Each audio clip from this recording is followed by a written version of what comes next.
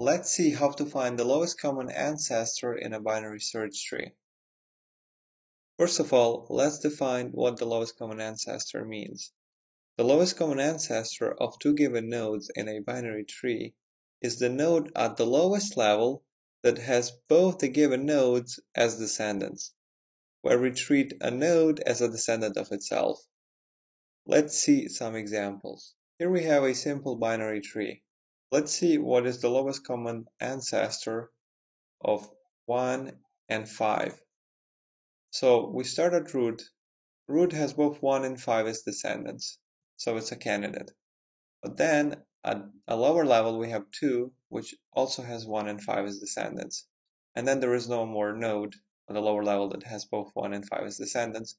So we say that 2 is the lowest common ancestor of 1 and 5.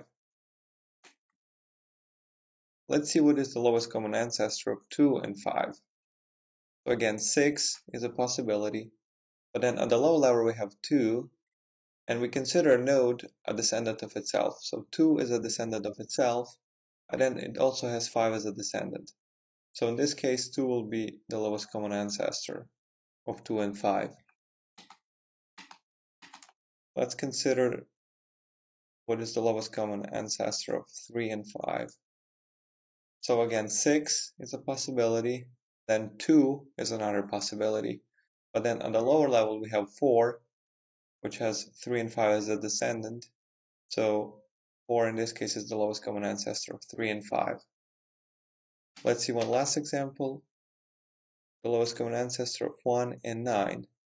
So in this case, 6 is the only node that has 1 and 9 as descendants. So 6 is the lowest common ancestor of 1 and 9. The lowest common ancestor is essentially the last node that is in common between the paths to the two nodes. For example, the path to node 1 is 6, 2, 1. And the path to 5 is 6, 2, 4, 5.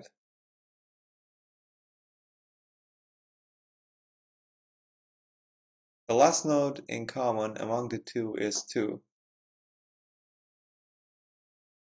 which indeed is the lowest common ancestor of 1 and 5. If we consider then the path to 2, it's 6 and 2, and the path to 5 is 6, 2, 4, and 5. So the last node that is in common is 2. So this is the lowest common ancestor.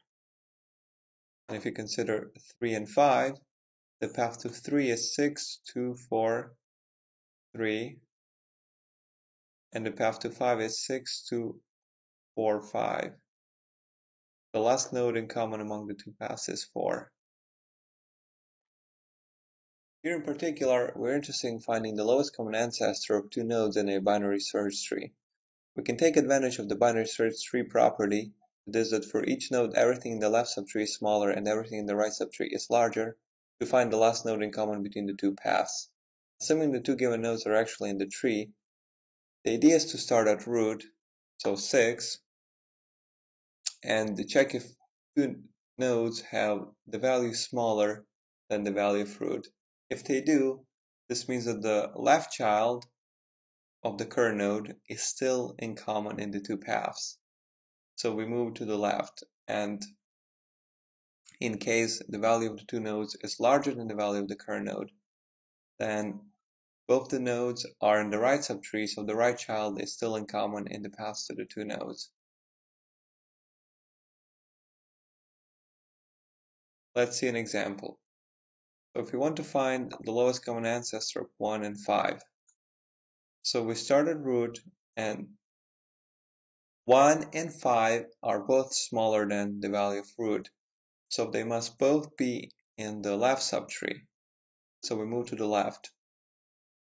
And now 1 is smaller than 2, but 5 is larger than 2. So this is where the paths start to diverge. So the last node in common in the two paths is 2. So this is the lowest common ancestor. Let's consider 3 and 5. Both 3 and 5 are smaller than 6, so we move to the left.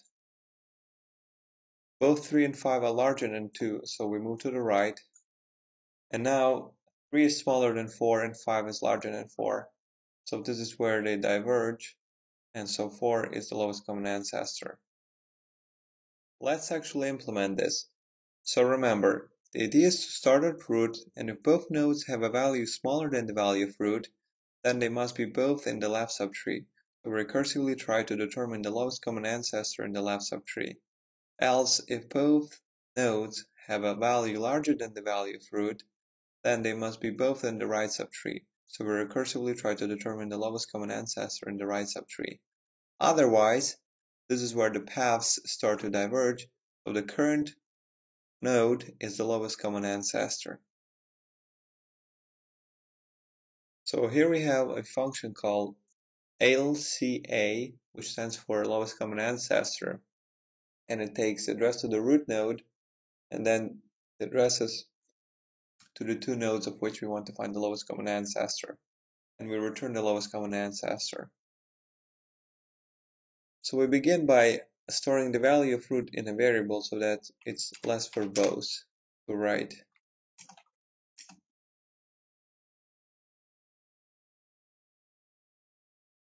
Remember, first we check if both the nodes have a value that is smaller than root.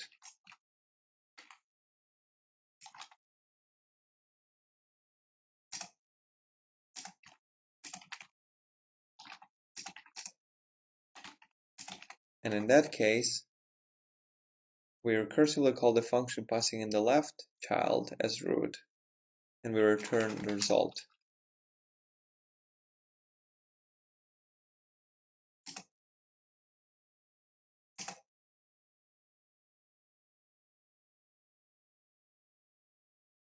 Otherwise, if they're not both smaller, then we want to check if they're both larger.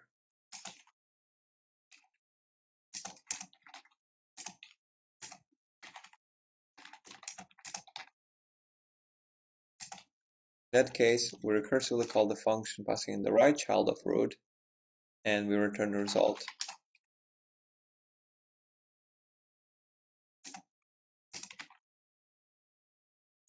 Otherwise, this is the last node in common in the two paths, so we want to just return it.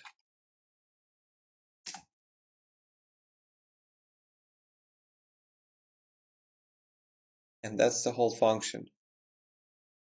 Note that we don't need to worry about root being null, because we are assuming that n1 and n2 are in the tree. So in the initial call, root cannot be null, and in subsequent recursive calls it cannot be null because we move to the left or right only after we've determined that both nodes are in the left or right subtree. Let's verify that this function works by running through an example. Let's say we want to find the lowest common ancestor of 3 and 5. So n1 is 3, n2 is 5. So we call our function LCA passing as root 6, and then n1 is 3, then 2 is 5.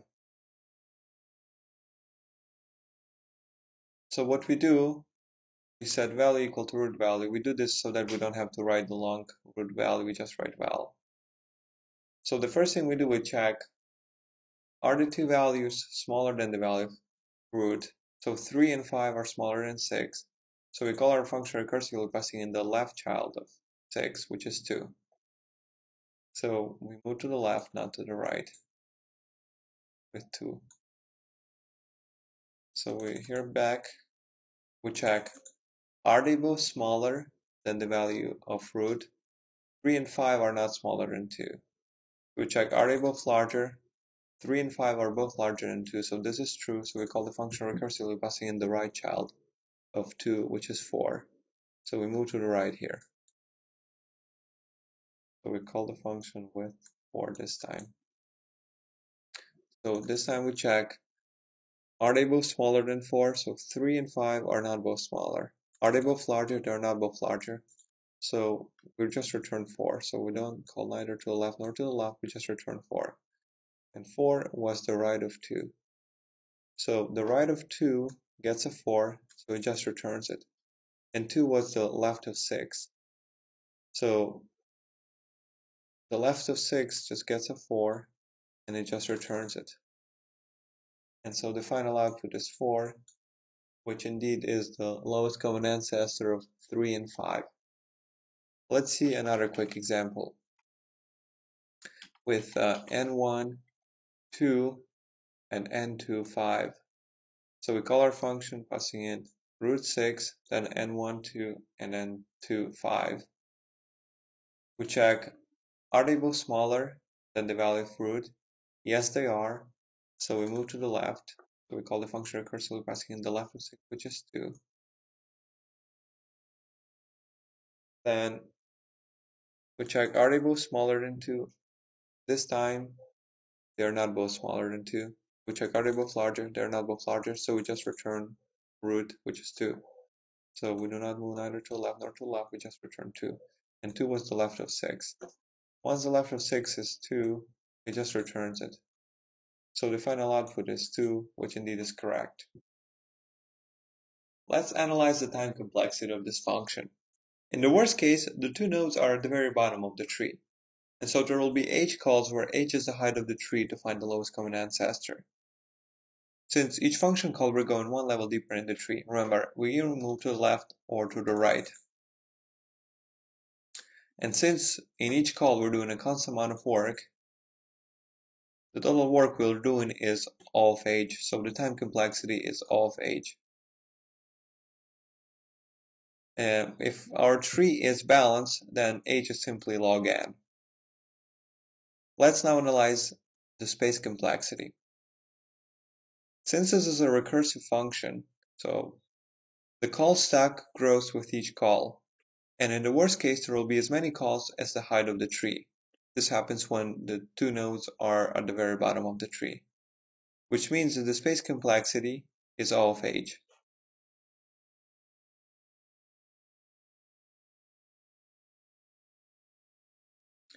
You can find the link to the code in the description below. If you have any questions or comments, leave them in the comment section below.